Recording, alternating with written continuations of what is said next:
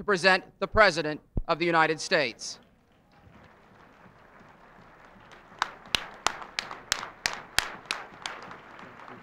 Thank you.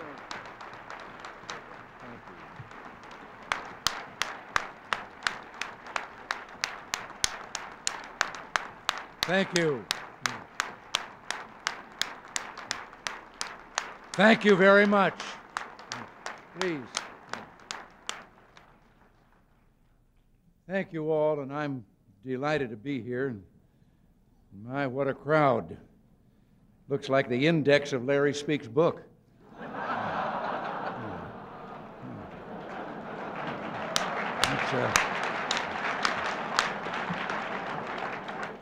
It's good to see Norm Sandler and your incoming president, Jerry O'Leary.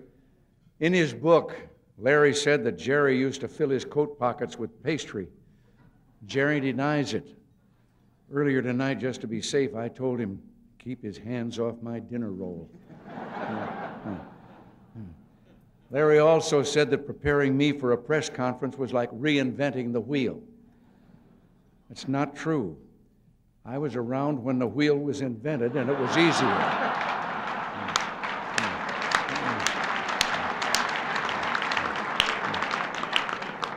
But even Howard Baker's writing a book about me. It's called 3 by 5, The Measure of a Presidency.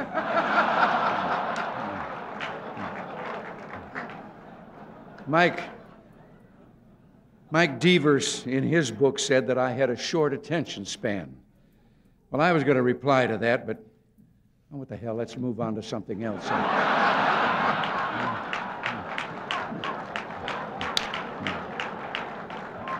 Now, I forgot to acknowledge Yakov Smirnoff. I've heard him before, and he's a very funny man. And I just have an idea here. Why don't you and I have a little fun?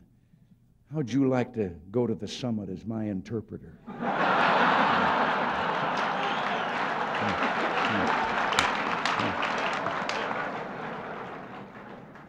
But the media certainly have had a lot to report on lately. I thought it was extraordinary that Richard Nixon went on Meet the Press and spent an entire hour with Chris Wallace, Tom Brokaw, and John Chancellor. That should put an end to that talk that he's been punished enough.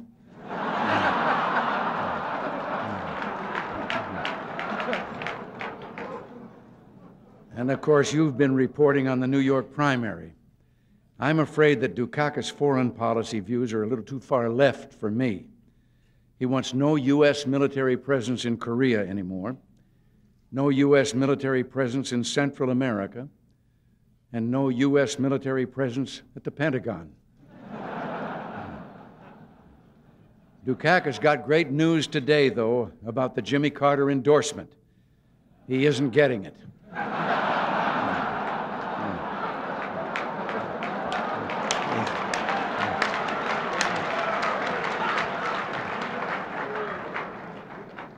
George Bush is doing well. George has been a wonderful vice president, but nobody's perfect. I put him in charge of anti-terrorism, and the McLaughlin Group is still on the air.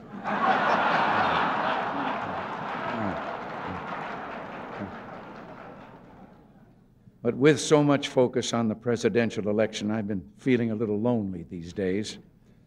I'm so desperate for attention, I almost considered holding a news conference.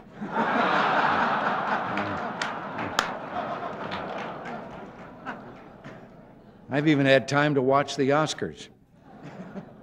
I was a little disappointed in that movie, The Last Emperor.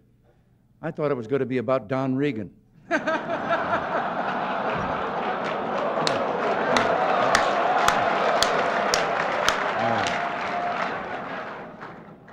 Of course, I still have lots of work here. There's that Panamanian business going on. One thing I can't figure, if the Congress wants to bring the Panamanian economy to its knees, why doesn't it just go down there and run it?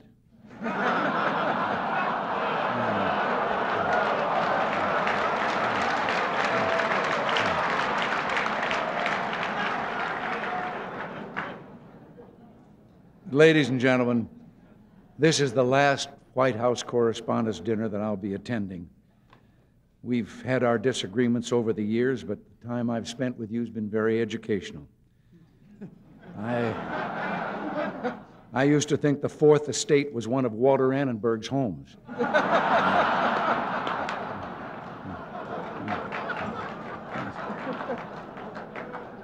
As my goodbye, I'm not going to stand up here and deliver one of those worn-out, sentimental homilies about the press and the presidency. Neither of us would believe it. A president may like members of the press personally, and I do. Jerry and Norm and Johanna and Lou and so many others of you. But a president institutionally seeks to wield power to accomplish his goals for the people. The press complicates the wielding of that power by using its own great power, and that makes for friction. Every president will try to use the press to his best advantage and to avoid those situations that aren't to his advantage. To do otherwise results in a diminution of his leadership powers. The press is not a weak sister that needs bracing. It has more freedom, more influence than ever in our history. The press can take care of itself quite nicely, and a president should be able to take care of himself as well. So what I hope my epitaph will be with the White House Correspondents, what every president's epitaph should be with the press, is this: he gave as good as he got. And that, I think, will make for a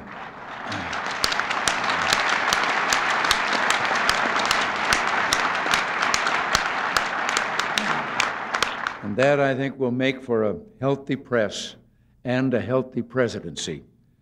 And I think all that's left to say is to thank you for inviting me and thank you for your hospitality.